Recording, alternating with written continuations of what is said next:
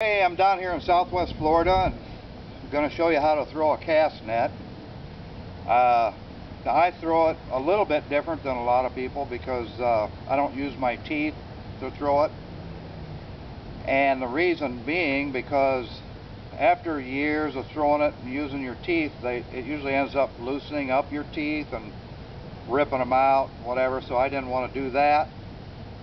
And also, I don't throw the net over my shoulder because I hate getting stung by jellyfish. So I'm going to show you the way I throw a cast net. And the way I start out is you got your little slip knot here. You can put your hand in there.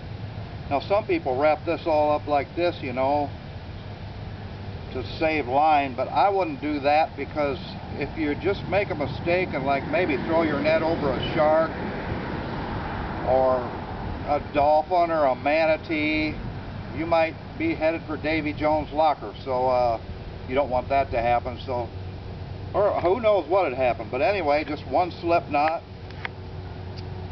and then I just coil up my rope like this, grab a hold of the horn of the net. Now this is a 8-foot net I'm throwing right here now. It's a good quality net. You should buy a good quality net because the cheap ones just don't throw as well, and this is nice and soft. It's a nice little net. So you grab a hold of the horn and you come down here a little bit below your waist and grab a hold of it like that, and then you just put your loop towards the front of the weights like that and take your hand and you grab that like that, just like so. Then you go to your lead line, make sure you got no twists or tangles in your lead, and you kind of take this about halfway like that, and you've got a hold of this now, about half the lead, and you just kind of bend your hand here and grab a hold of that like that and bring it over the top. Then come down about the middle of the bottom of your lead line, bring this up and put it through under your thumb. Then you take a hold of your lead line again like this. Now you're all cocked and ready to go. And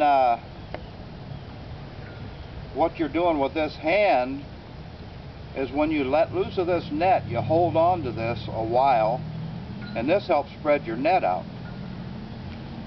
So then all you got to do is just bring your net back like this, bring it around, give it a throw, and voila, you catch a bunch of bait fish and you're ready to go. So